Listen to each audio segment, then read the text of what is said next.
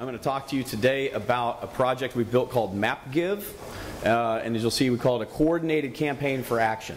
So it combines many of the elements that you've just heard about, imagery, volunteer mapping, and what we've tried to do at State in terms of building an outreach campaign and a social media strategy for bringing new mappers into the fold here. So not necessarily talking to the people in this room, talking to the people who sit outside who might be willing to come help and volunteer.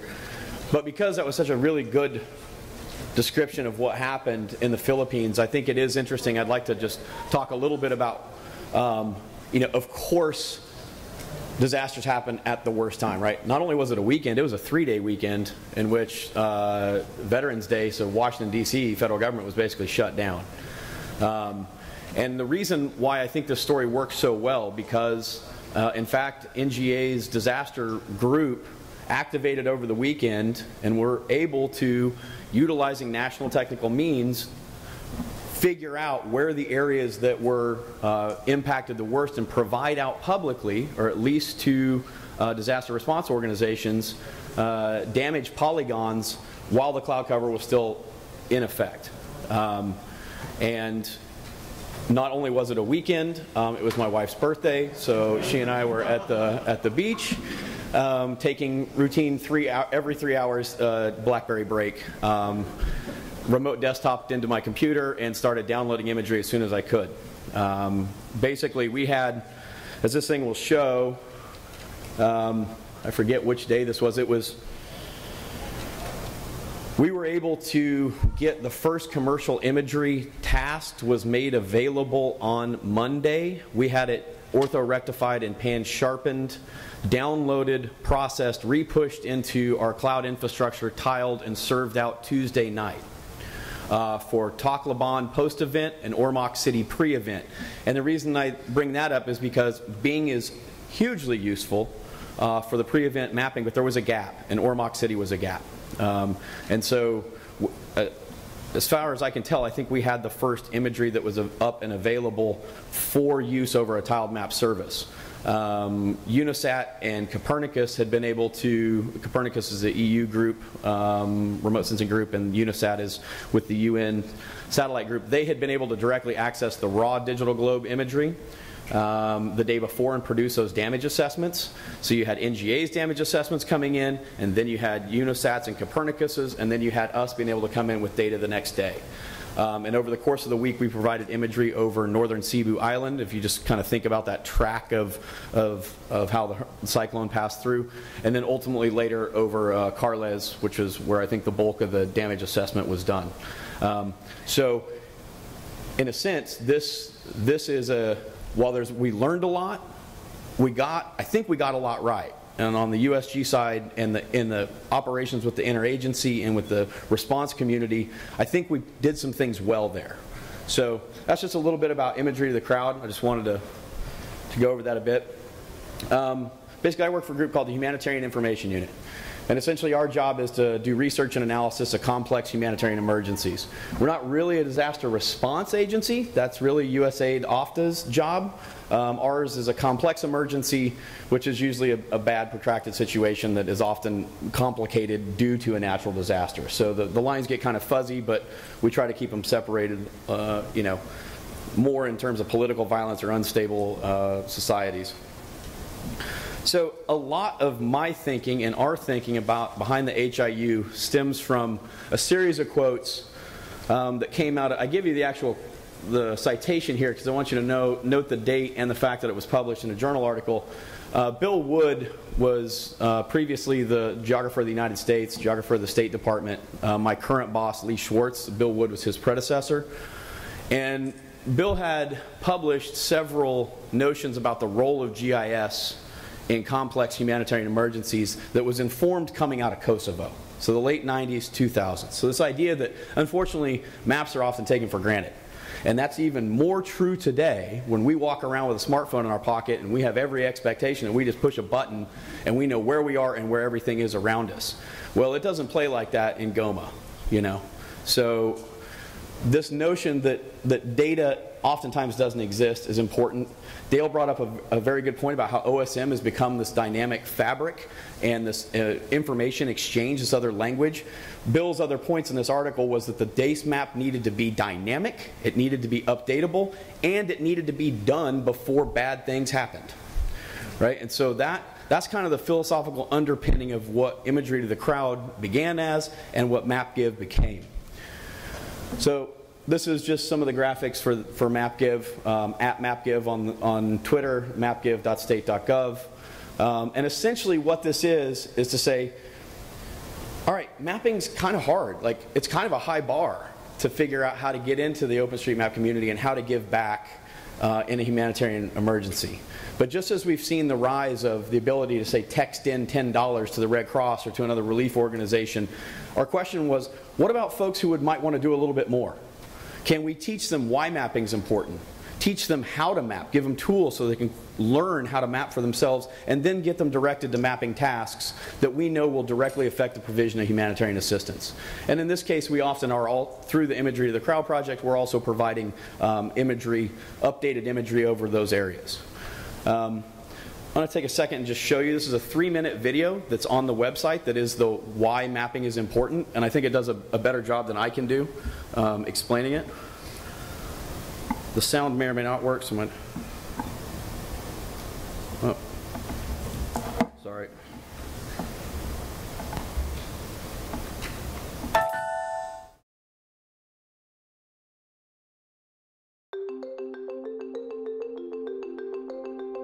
In 2010, after an earthquake in Haiti, online volunteers became part of a movement that is creating a free and open digital map of the world. In an emergency, you just need data from wherever you have. It's important that the information is open and available to everyone, because some situations we don't know it's going to happen. It's a surprise. What is remote mapping?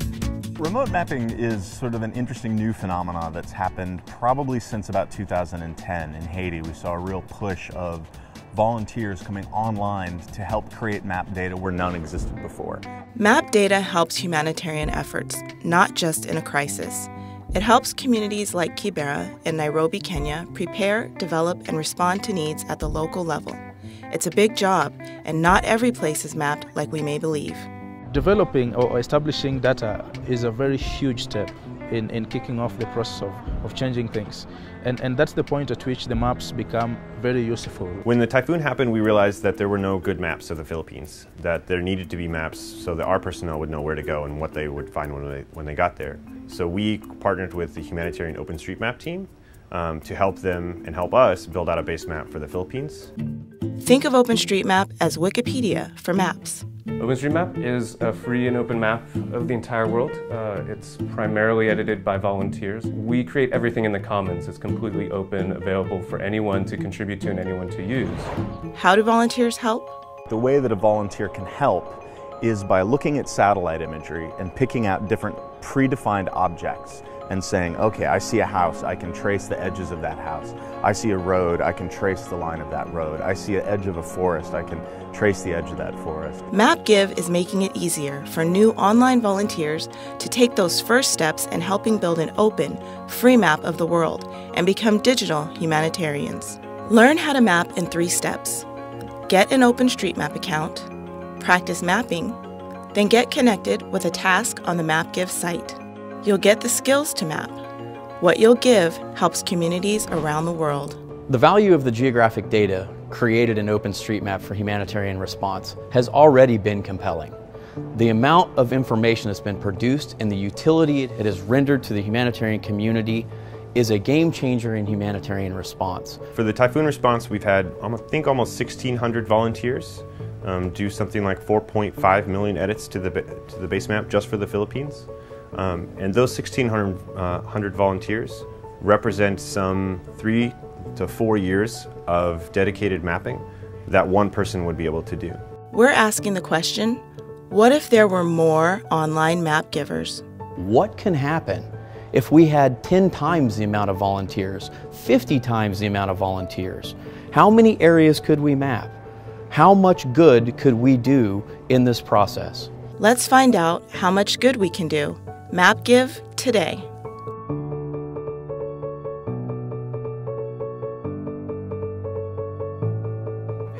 Tell them, hey, mapping is an important thing, and that in fact your work can make a difference. So let me step back. I will get to more of MapGive, but I want to step back to the philosophical bit just a little bit, because a lot of the questions we get is why is the State Department interested in this? And I'd say, let's look at where we exist as a society today. This paper by Tim O'Reilly in the early 2000s about the open source paradigm shift, basically saying that the connective power of the internet has fundamentally changed the economics of knowledge production. Full stop. Whether that's open source software, whether that's Wikipedia, whether that's buying books or real estate, it is a different world we live in, and it's a shift that measures on the order of magnitude of a paradigm shift, as Kuhn described in The Structure of Scientific Revolutions.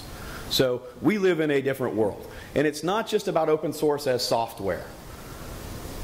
What we've seen now is organizations have been born out of this new milieu, enabled by open source software, enabled by new processes to be able to produce information. And OpenStreetMap is a perfect example of that. So as the State Department, as we look back and think, one of our strategic goals is to promote peace and prosperity and human security around the globe. How can we best do that, and how can we engage with organizations in new ways to do that? So when we looked at what happened in Haiti and the availability of imagery, commercial, high-resolution imagery, formatted in a way that was easy for volunteers to be able to quickly tap into, bring into a mapping environment, yielded incredible results. So if you're to break this architecture down, if you're going to replicate what happened in Haiti, you've got, fancy words like terabytes and orthorectified and things that remote sensors understand. And over here you got a bunch of volunteers who are like, sure, I'd love to help if it's fast and easy. And oh yeah, you got to talk to them over the internet. So what we looked at as a government, if we were able to replicate that process, what could we do? Could we essentially build a system from here back where utilizing our ability as the United States government to buy commercial unclassified satellite imagery, to buy that, process it, share it out in a way that volunteers could quickly and easily consume? It was kind of a field of dreams question. If we put the imagery out there, will they come map it? And basically we've done that about 15 times through Imagery to the Crowd. And I think the answer is yes. And then MapGive was what grew out of that in terms of saying, like, okay, now we need to lower the bar for new people to come in. But because I also put this slide back in because of Robert's talk about crowdsourcing in government and what are we trying to actually do as the HOU. Can we go out and start and build trust in these communities, these technical communities? Can we enable them, be a catalyst by being able to share imagery? We say NextU licensed imagery. That's the name of the license under which we buy, the U.S. government buys the imagery. And put that in a way where non-USG organizations can build up the base map data, and that's kind of the remote mapper question, right? People can connect in, map, create the data, but no satellite image will tell you the name of the road, tell you the name of the business that's in that building. So now you get to this step.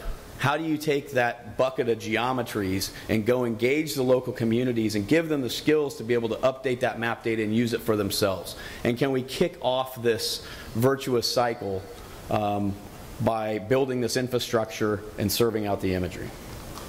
So obviously, as Dale said, we can't do any of this without HOT.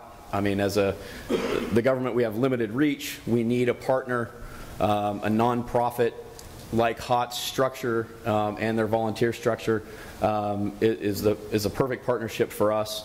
They can help us in terms of determining what the humanitarian requirements are and where imagery is needed, help with volunteer coordination, provide access to the tasking manager. So as the government, all we're trying to do is be a catalyst. Right? Can we help drive an existing effort through the provision of satellite imagery and now through MapGive through the provision of this additional information and outreach campaign to bring new people into the process? So this is the map of where we did imagery to the crowds. You can see that most of them are clustered in Central and East Africa. Just a couple quick results. This was in the Democratic Republic of Congo, a city called Kindu, which there's about 400,000 internally displaced people in this province. UN OCHA is ramping up their humanitarian logistics out in this part of DRC. This is what Kindu looked like before we started. That's at the same scale, 66 days or 50 days later. We zoom in a little bit, you start to see the kind of incredible results that come out of that. And I would say, you know, this was done by 66 people in 52 days. Those 52 days were sandwiched between the typhoon response and the start of the violence in CAR in South Sudan. So it's not like there wasn't other stuff going on, and this was still able to be accomplished. And keep in mind, we have as we're moving forward with MapGive, we have a broader strategy related to this area of DRC and some of the mapping tasks we have up now, piggyback on this logistics rollout that OCHA wants to make. So we had built this website where we were trying to be, you know, transparent in what we were doing to make sure people could have access to it, but we're not communications experts, we're geo people and analysts. So we teamed up with another group at State Department, the Office of Innovative Engagement. The good thing about State is its public diplomacy wing is very smart. They understand social media, they understand communications and outreach. So we tried to work together in this process. So what came out of it was the MapGive site. The site itself, technically, it's Section 508 compliant, which is American with Disabilities Act compliance. It is all in responsive CSS, so it'll work on any device. And all the code is up in GitHub. If anybody wants it, I'll give you the repo later in the presentation. And so essentially what it's designed to do is be an explanatory layer about humanitarian mapping. So you come in, why map? The video I just showed you is embedded there. What is open mapping? Who are the organizations involved? And then the other key piece and the value of working with the Office of Innovative Engagement, there's a team of 8 people that had never mapped before. So they were the perfect focus group to say, all right, go get an OpenStreetMap account, figure out how to do this. And through that process, in over 6 months, we built out these 2 training videos based primarily on the road bumps that they hit in the process. And so the first one teaches you how to map in OpenStreetMap, and then the second one is how to utilize the OSM tasking manager. And then the third bit is down here, which is if you're interested in mapping in a task that we know we have vetted the humanitarian requirement for, you can get access to it right there. That'll take you to, I just pulled this screenshot this morning. This is the first mapping task over in the Mule, South Sudan. The humanitarian crisis in South Sudan continues to be awful. This town sits right on the border of Uganda and South Sudan, right along a major logistical highway that the U.S. government has spent hundreds of millions of dollars constructing, and it was essentially nothing in the database. And so we're almost done. We're almost done with this one. And this again has been in the context of the Ebola mapping and the amazing amount of work that's been done in regards to that, and then the crowdsourcing search for the Malaysian airlines. So a good amount of work has gotten done when there's been some very high profile events going on. Right now we have a couple other tasks, including 3 in DRC, which are part of that logistical rollout that UN OCHA had. And so this isn't all states doing. We've also, there's a program called the Presidential Innovation Fellowship, and it's a fairly high profile program run out of the White House. And they're going into round 3. We were able to get a topic included in that called OpenStreetMap for Diplomacy. So we're going to be able to bring in a PIF fellow starting this summer to work specifically to continue the engagement related around MapGive and to increase the usage of OpenStreetMap inside the State Department. So I'm very excited about someone that will be able to come in and focus on that directly. We've started to do some outreach events. We had a small mapping party at George Mason University 2 weeks ago, and then there's going to be another one this next weekend at the University of Kansas. We're working with a group called America View, which is a USGS consortium of research universities. So we hope to continue to push the mapping party into the ground game side of this. And then also, I don't know if we'll be able to do this or not, but as U.S. taxpayers, we pay for these things called American Spaces. The State Department has 800 locations around the world, oftentimes with computers, usually in libraries or other civic facilities, where we do outreach. through, it's usually embassy staff that will be doing something about, that might be teaching a class on math and science or doing some sort of outreach with the local community.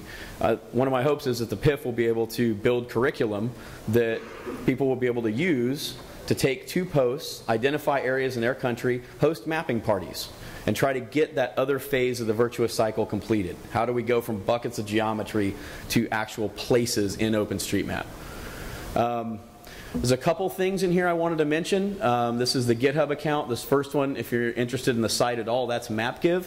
But for folks who have been on the hot listserv in the last couple of weeks, there's been talk about an image request tool, potentially building one of those.